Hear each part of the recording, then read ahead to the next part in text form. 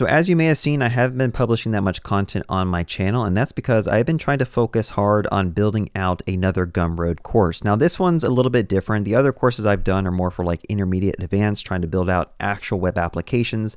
I decided to try to build out a more beginner-friendly course where I work through 20 different interview type of React challenges. So like we basically have all these mini projects that we're going to build out together. For example, like a calculator, a traffic light, we have a quiz app, we have a Simon Says game, a memory game, and we have some cool histogram visualizations going with our own implementation using Tailwind and React State. And of course, a dice roller and a quote generator. Just a bunch of good stuff that you should probably know how to solve if you actually want to get a job. And I would be honest, most of these, if not 80% or 90% of these, if you can't solve these, I probably wouldn't hire you personally.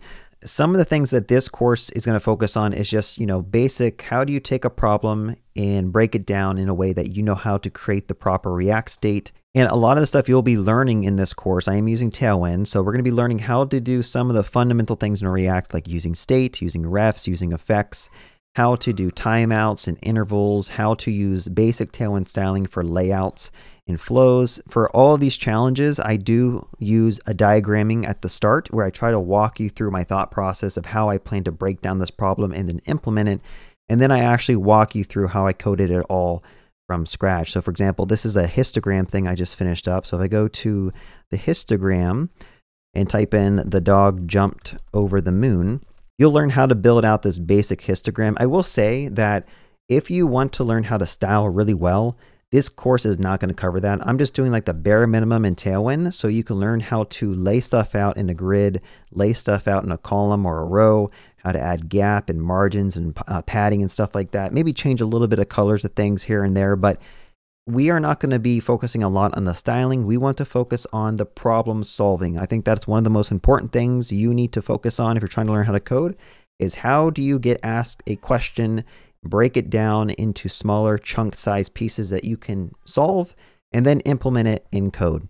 So who is this course for? I will reiterate that this is for beginners, but I do expect you to have like some JavaScript and TypeScript knowledge. I'm not going to walk your hand through like the basics of like how do you do a .map function in JavaScript. I would kind of expect you to know that. This is more of like you have a decent solid foundation of JavaScript. Now let's apply your JavaScript and your basic React skills to build out solutions.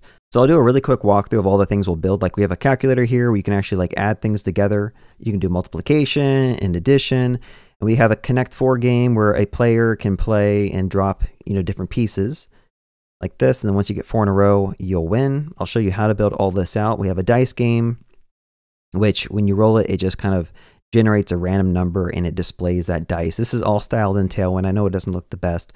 We got a little expense tracker, which is kind of like a glorified to-do list application. So you can go here and you can add like a revenue, and you can add like an expense item, and we'll learn how to do computeds in React and have those be displayed, and also be able to remove and add things dynamically. This is all done in local state. We're not going to be hitting a backend API. We're not going to be dealing with the database.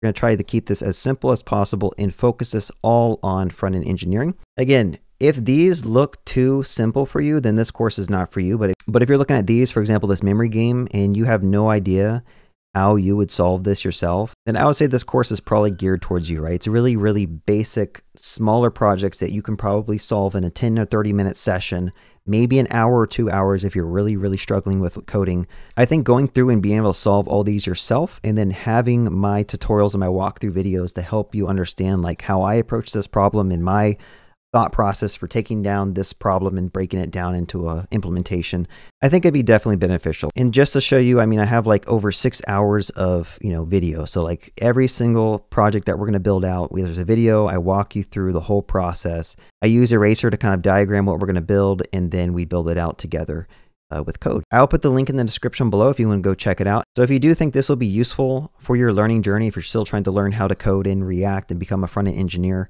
I definitely recommend my course. And by the way, if you do enroll in the course, be sure to come back, leave me a review, give me some feedback. You can join my Discord and talk to me directly. If there's anything that you feel like I did a bad job at explaining, I don't mind coming through here and maybe re-recording some of the videos if you feel like I didn't do a good job. Now, the last thing I will say is that I do use autocomplete in Cursor when I'm implementing. Now, I do try to explain all the code as I'm tab completing it, but I do think that in this day and age, you should be coding with autocomplete.